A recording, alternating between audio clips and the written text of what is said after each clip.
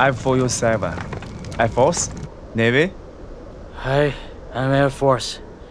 Corp 4 Air Force. Harrow down. There you go. North Korea? China?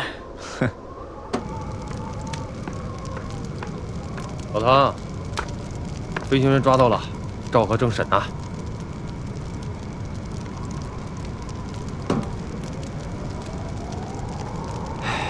这都摔散架了。Listen to me. We are Chinese People Volunteers Army. You are my captive.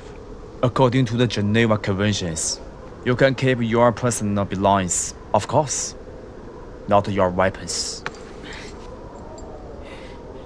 Geneva? You know Geneva Conventions? We are civilized.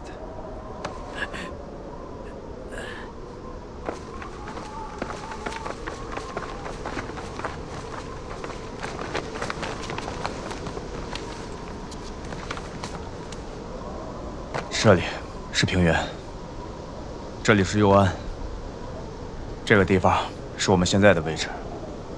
按照地图上标注的，敌军在北部山区部署了一个临时机场，距离我们现在的位置大约50到60公里，沿着公路走就能到达。这是个什么地方？就这里。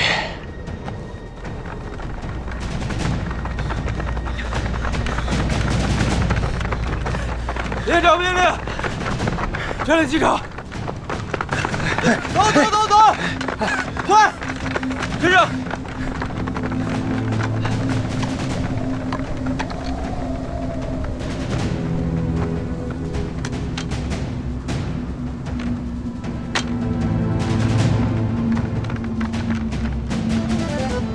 飞哥，飞哥！上回见着他在哪儿呢？ 天上！现在他在哪儿呢？四连救护！你想让他飞一下吗？可以，行啊！离远点啊，危险啊，危险！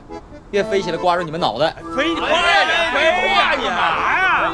我这一看里面有个拉杆啊，拉不拉一下子？拉一下！拉一下子！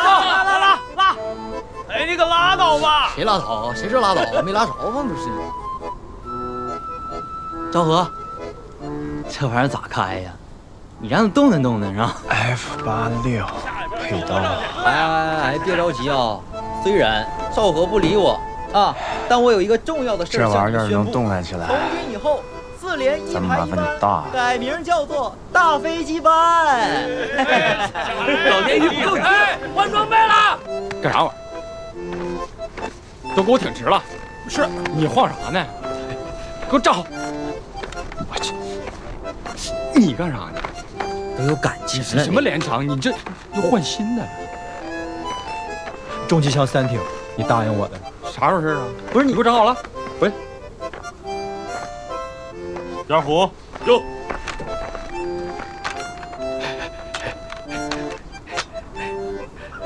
把枪给我。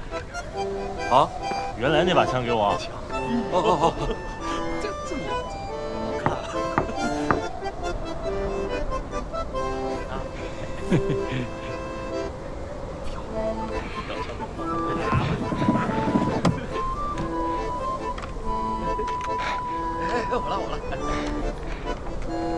水帘柱82支，波波沙25支，还有捷克加拉夫大转盘12挺。那个索克洛夫送上执勤的我递得了。311是60排3门，谢了。完了，完了。哎，别。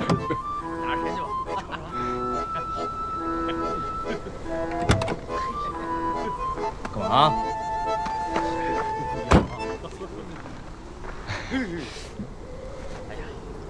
雨伞们在我这儿呢。谁？雨伞万？真假的？真的？下一个，在天上。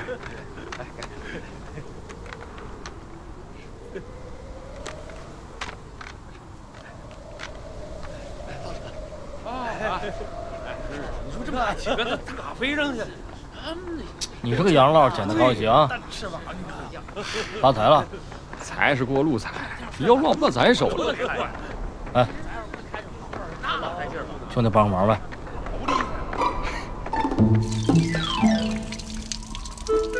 班长，你说这家伙给这老美阔气啊，人都跑没影了，热水都不停。咱要不咱洗下头啊？我这一开着门，你直接洗个澡得了。不用，能用热水洗个头，已经很奢侈了。你说女人她在这队伍里，她就是不方便啊，委屈不？你哪个眼睛看到我是个女的？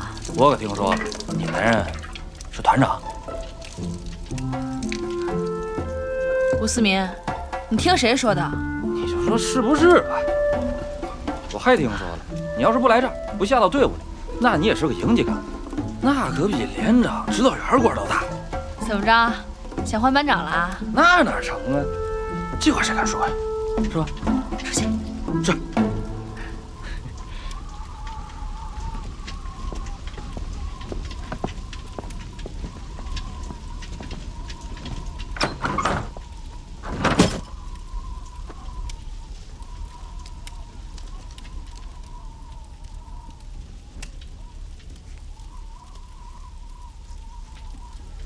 报告，进来。班长，连长叫你。知道了。是。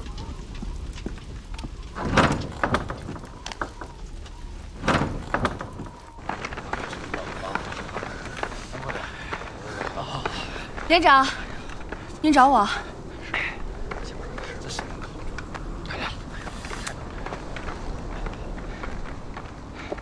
你俩聊。惩前毖后，治病救人。好起来了，先走吧。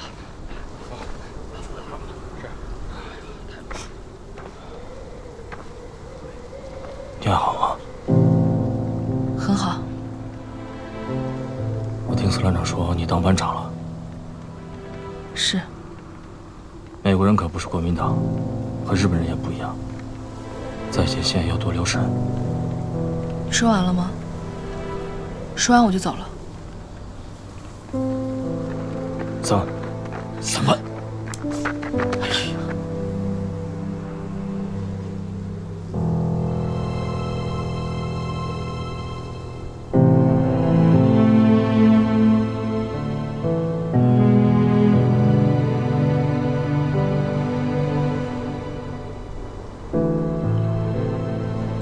我提交申请了，下连队当兵。我来可不是求你原谅的啊！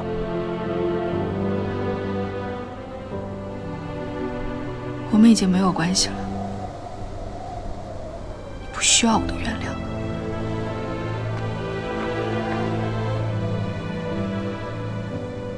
你看你这个人总是这样，谁和你在一起也不服输。我认为女人弱一点不是坏事。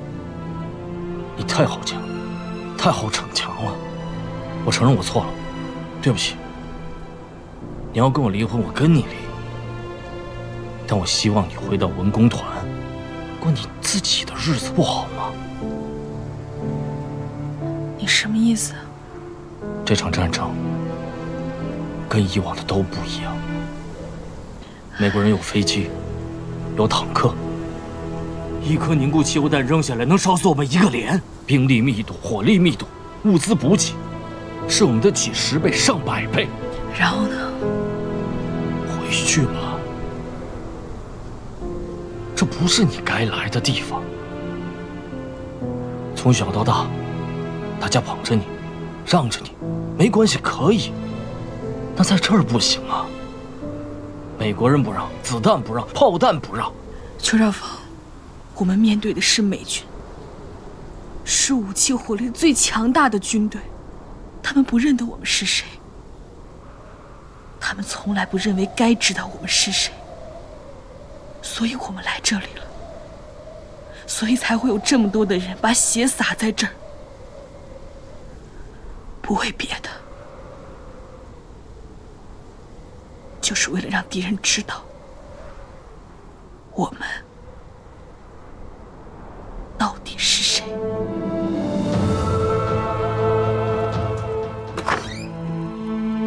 哎呀，大成啊，这3万啊，来头不小啊！人怕是要调走了，调走？这天下没有不散的宴席呀。那5班咋整啊？谁来带啊？你以为我愿意啊？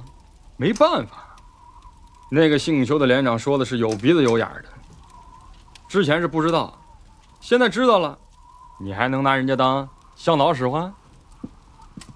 这么大的事儿，不跟团里说一声吗？咋问呢？你让团长咋说呀？说是还是不是？这事儿能问吗？本来就是人家2口子赌气，啊，你还真拿人家当5班长用啊？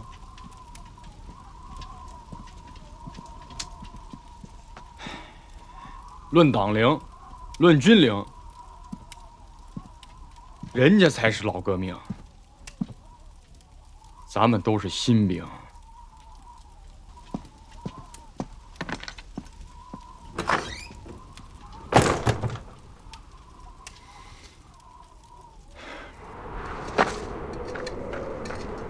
首长的闺女，不是咱们军，咱们军长姓吴，他姓宇。那你说的跟真事儿似的，骗你我是孙子，人爷们儿都追过来了。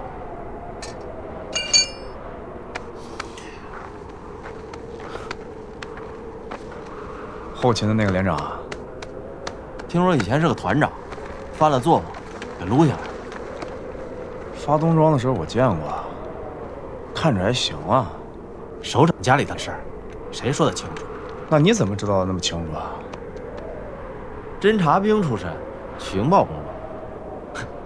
情报工作。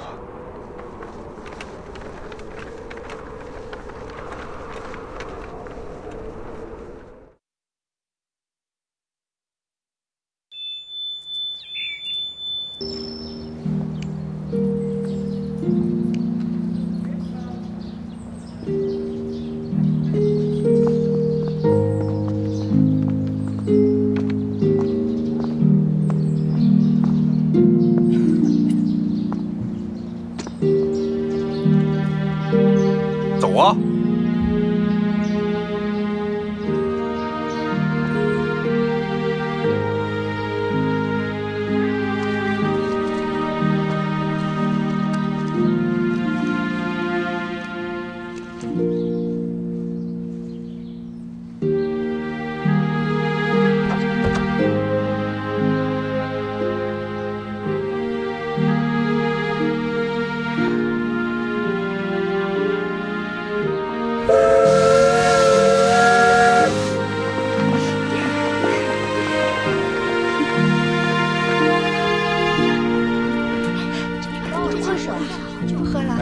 这。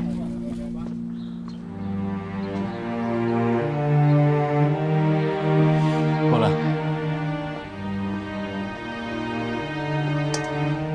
你就知道欺负我，真是拿你没办法。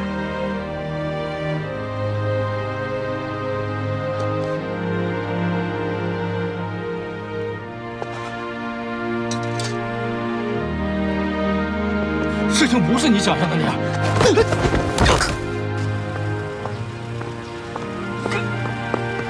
起来，开车。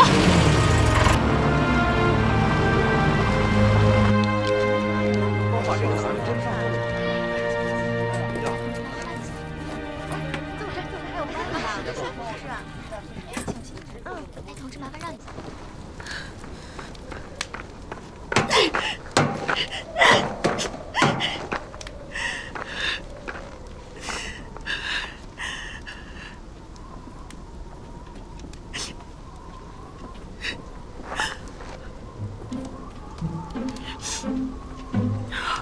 怎么了？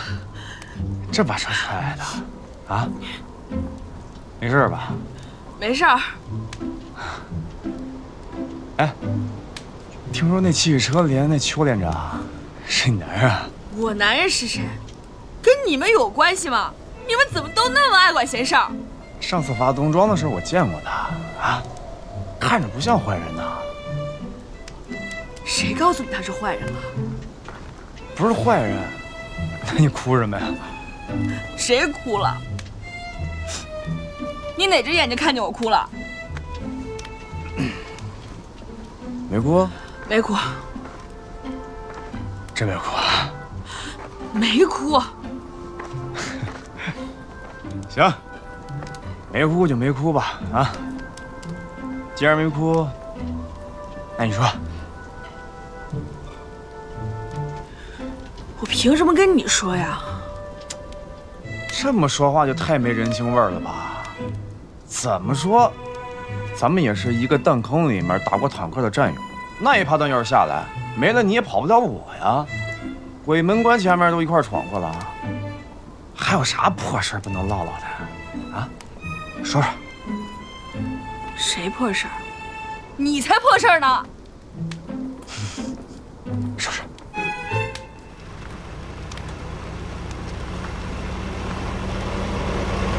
口令！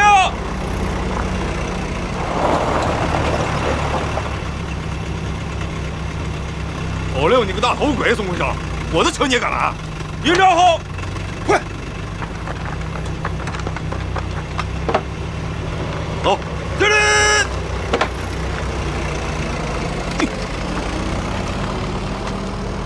里边，里边，里边。我是个孤儿，我不知道父母是谁。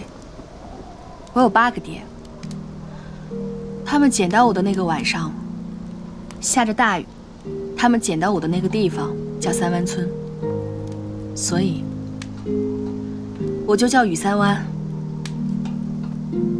那时候你多大？2个多月吧，我也不太清楚。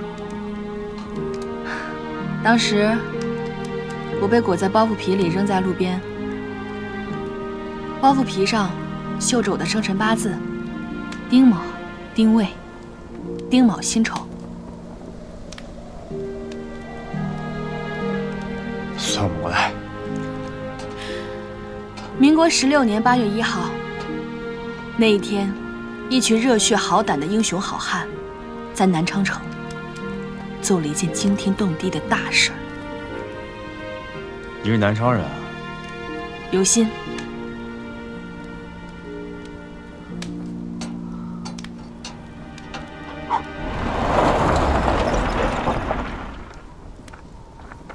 营长，哎，营部都废车了，难怪一换上就换了个大满贯，咱这也是阔了。你想什么呢？这是师长的车。师长的车您都敢偷？营长，您赶紧开走吧，别连累咱4连啊！你小子，狗嘴里吐不出象牙。营长，这次来啥指示？师长把车开到团部啊，团长把车开到营部。我就开到你们这儿来了。啥？营长，指挥层级前置了。老同志还是老同志啊！师长蹲在团里，团长没了事做，跑到营里。怎么样，唐大成啊？把指挥权交出来了。哎，别！营座，咱4连庙小，待不下您这尊大神。要不您去5连？教导员在5连呢。6连，那就6连了。副营长在6连。营长，咱不带这么欺负人的吧？找骡子。8个。对，8个。当时他们的番号叫工农9班，加上班长，一共才8个人。年纪最大的叫老陈，我管他叫一爹。后面就是2爹、3爹、4爹、5爹、6爹、7爹、8爹。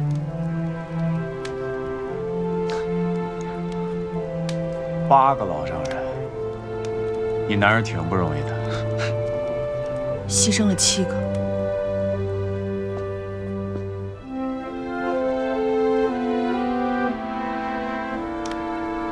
还剩1个。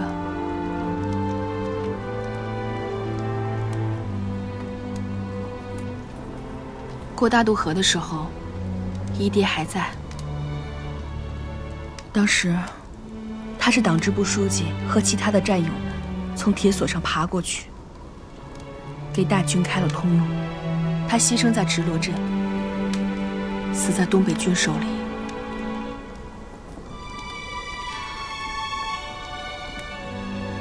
二爹死在平型关，三爹五一大扫荡的时候跳崖了，四爹在关家挠被鬼子的炮弹炸断了一条腿，失血太多没救过来。五爹后来去了上海，死在76号的手上。六爹过草地的时候犯了错误，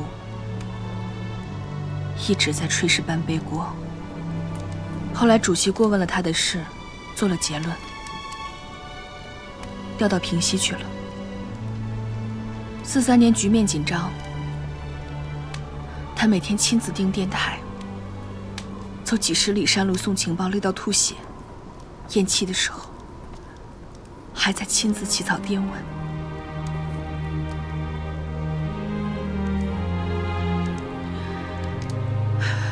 七爹在延安去了炮校，后来又去了东北。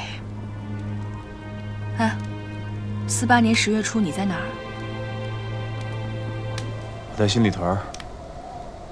七爹在易县，朱校长要上去看弹着点，他不放心，就跟着一块儿去了，踩伤了反步兵地雷。满门忠烈。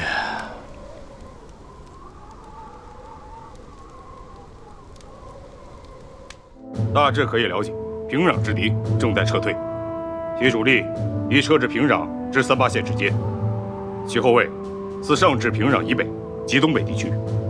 你们要于5日派出1个师或1个师的主力向平壤前进，届时伺机占领平壤。这是致司给军里的命令。连长，这个语气像是中央军事委员会毛泽东。是。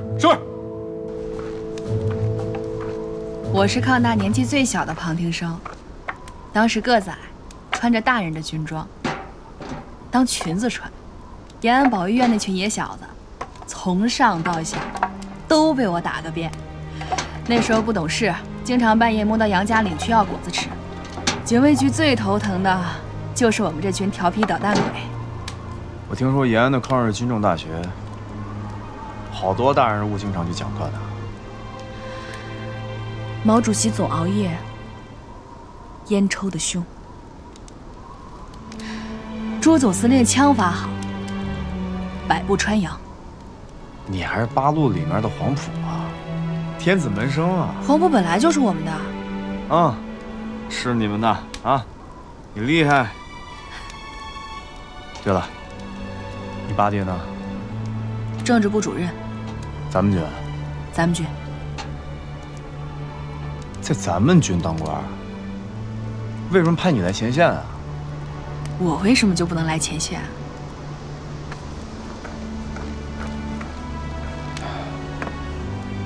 我跟你说啊，我说了你不要不高兴。战争这档子事儿，生也好，死也罢，我们这些人就是这样的命，活着死了都是这么一回事儿，是不是？可你不同，你是位列仙班的人，轮到谁了都轮不上你。你现在拿起枪了，还会这么想吗？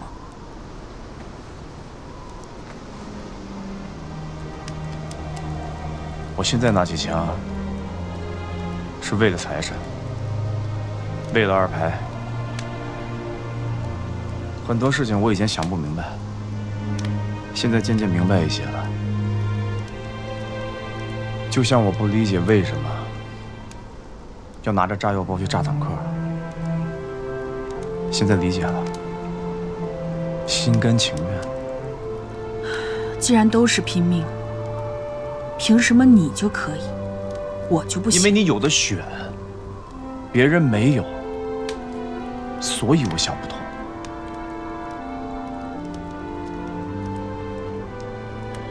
因为这场战争，对我们来说，是当仁不让的责任。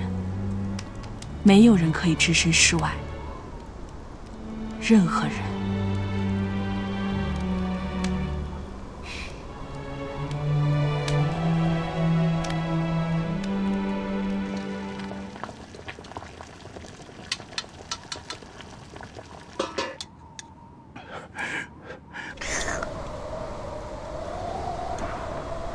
伙食不错。周念宇，一般的，咱这些东西都是老毛病了，甭管到哪儿，见着铁皮罐子就往怀里划了。哼，老年鱼还活着呢，活着呢，活着好着呢，结实着呢。前些天呀，在东县冻了一家伙，全给冻坏了，这不好东西就都充了公了吗？咋样，营长？哎，这武道庙也记过了，该说点正事了。这陈天放和赵和的任命，团已经批了。太好了！这1、3万的任命啊，也批了。我和教导员啊，都签过字了。批了？啊，批了。营长，是调令还是任命？什么调令？你们不是推荐他做5班的班长吗？不是，他不是。你是不是听到点什么了？不是，没有，啥也没听着，没听着。搞得什么名堂？我就说嘛，我们是革命队伍，没有那些破事儿。第2件事，马上要进平壤了。咱们师和朝鲜人民军第1军团共同担任卫戍任务。这军容军纪得给我好好抓一抓。是。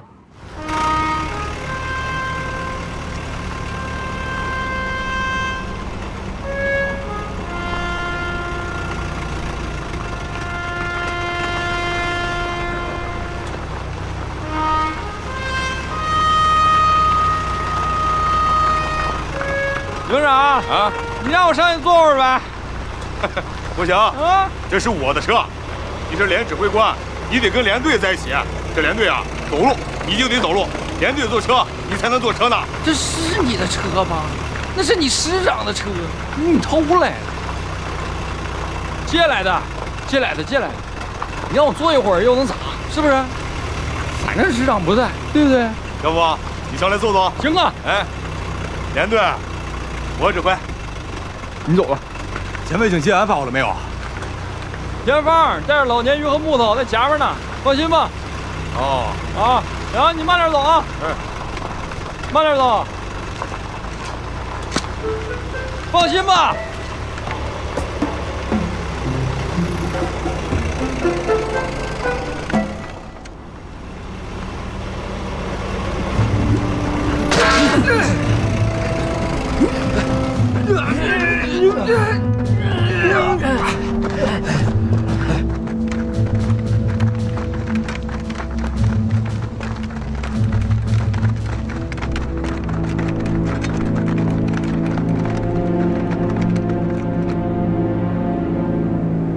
这啥玩意儿啊？平壤。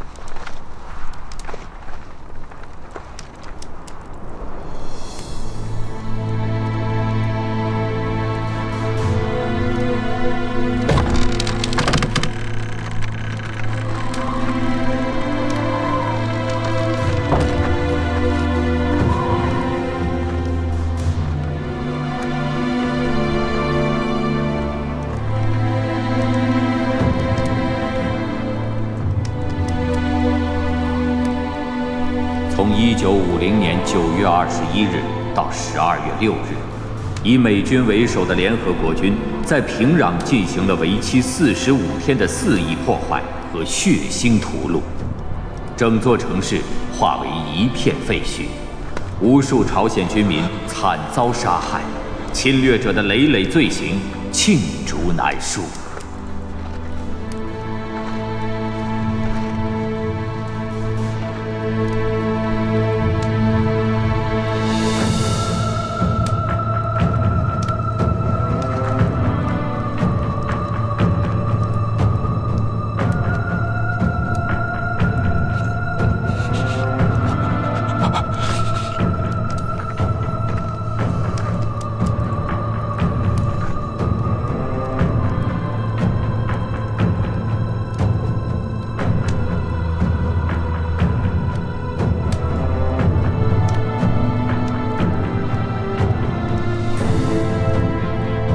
这帮杂碎。这就是我们必须来这里的理由。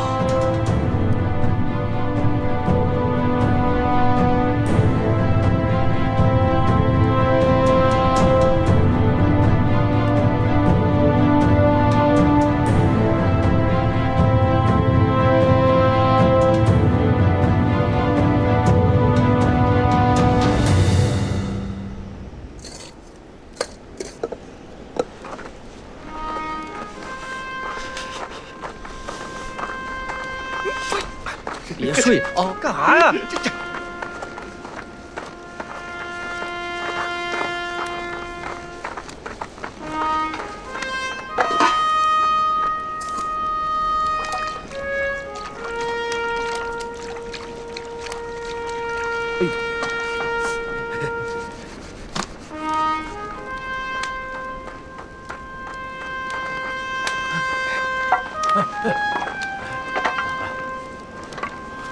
哎，起来啊！好，走，行。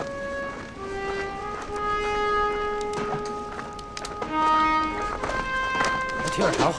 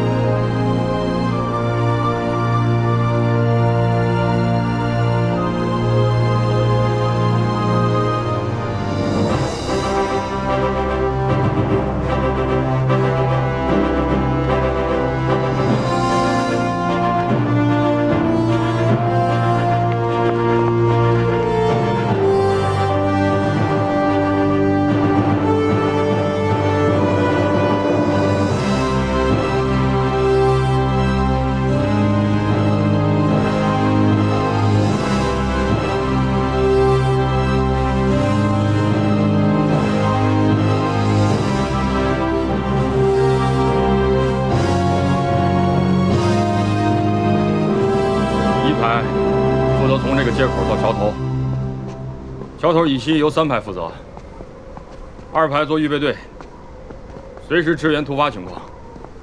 纠察和巡逻的重点是收缴各种型号的武器和弹药，检查各处军需仓库的封条，维持治安和秩序。遇到攻击可以还击，尽量控制影响范围。2个小时向我汇报一次，遇到突发情况，随时向我汇报。明白。报告。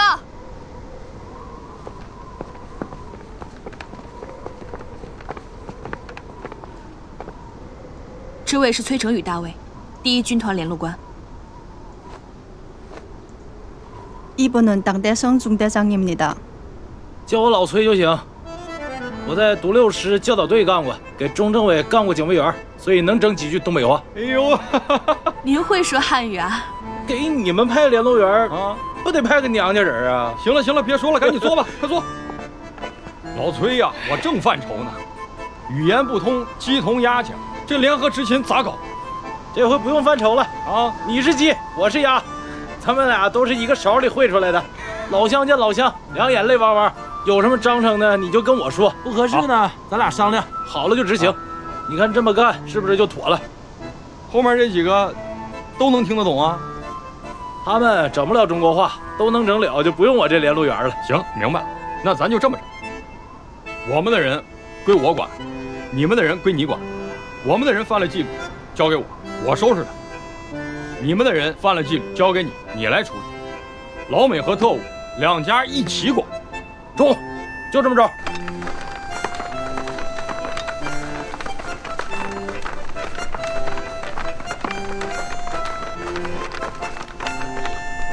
우리는 초등학교 때부터 일본어를 배웠어요. 그들은 우리가 수업에서 조선 문자를 쓰는 거 허락하지 않았어요. 쓰면 벌을 주어요. 그들이 우리를 두 개로 갈아놨어요.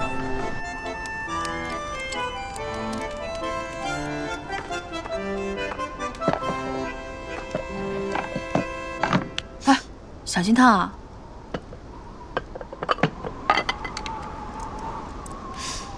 잘 먹겠습니다.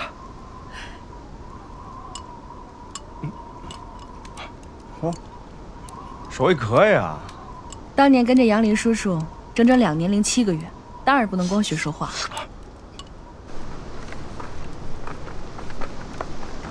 그들이 반대할수록 우리 목소리를 내야 합니다. 우리 문자로 그거 세종대왕이 창조한 문자입니다. 그들은 지식인이라고 우리들이 언어를 소멸하려 합니다.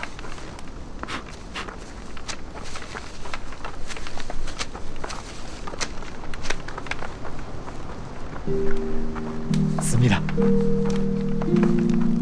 周念宇，你听得懂吗？在那啊的。听不懂，听不懂，我是真听不懂啊。但是我得热情个天放。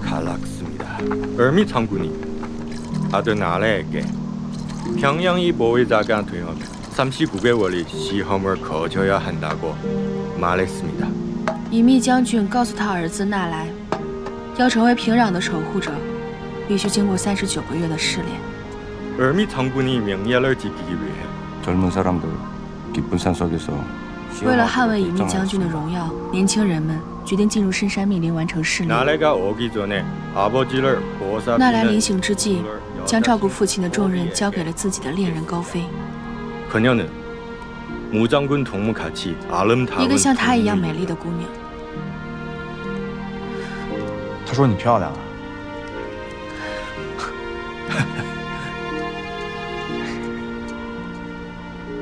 这故事你听过吗？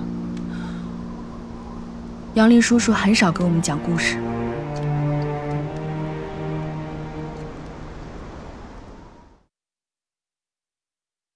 茫茫冰原，烈烈西风，漫漫长夜，漠漠苍穹。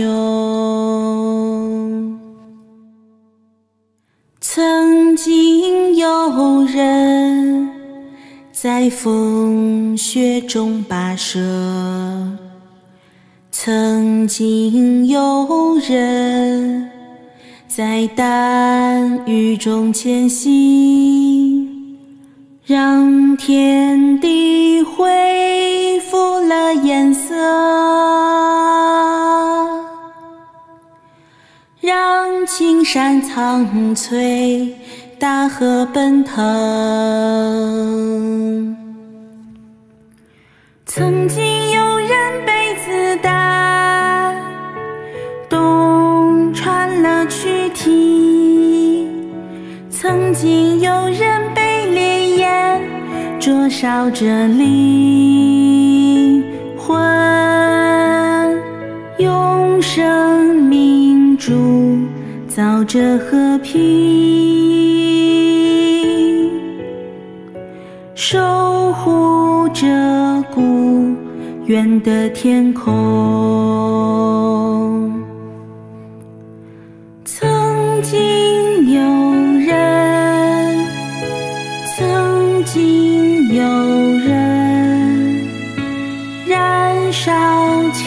青春，奉献生命。